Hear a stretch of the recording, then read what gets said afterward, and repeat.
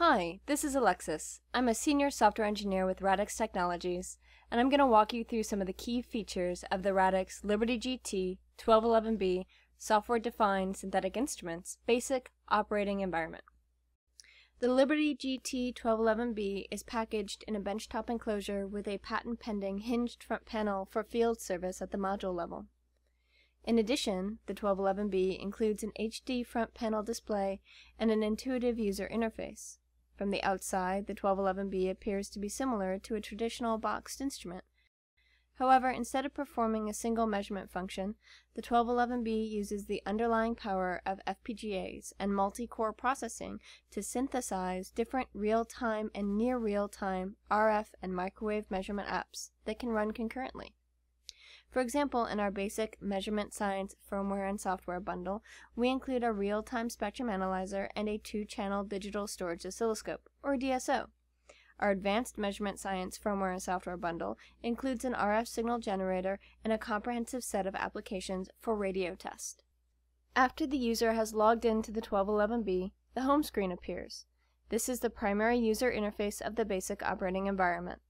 The home screen shows which Radx and third-party MSFS apps are installed, as well as which apps are running. Keep in mind that users can add apps to the system at any time, provided the underlying hardware is compatible with the app to be installed. As you can see here, the following apps are installed in this particular system. As part of the basic bundle, the real-time spectrum analyzer and the 2-channel DSO.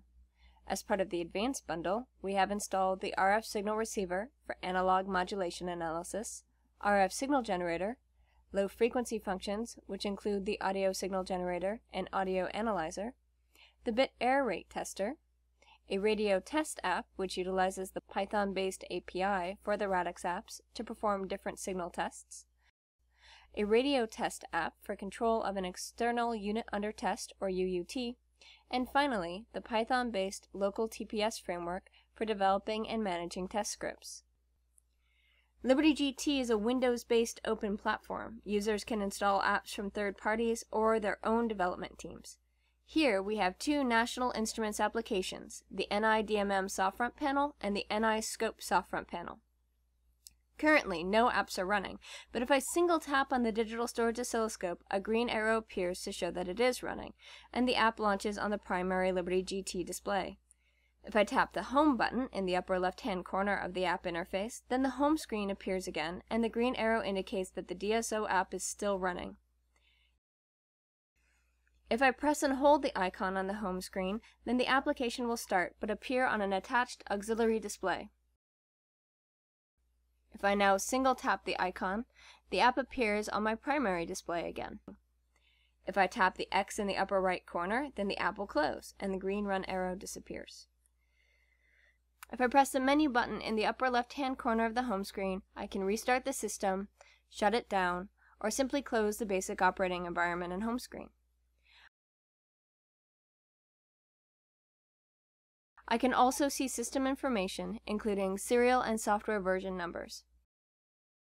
That's about it for the basic operating environment. For more information, visit us on the web at radxtech.com or send us an email at info@radxtech.com. Thanks for watching!